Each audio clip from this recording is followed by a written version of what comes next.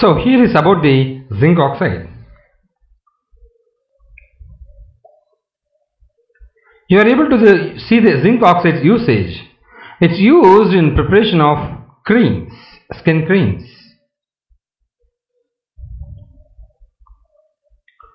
Extraction of zinc from zinc oxide.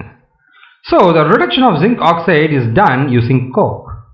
The temperature in this case is higher than that in case of copper. The purpose of heating is the oxide is made into briquettes with the coke and clay.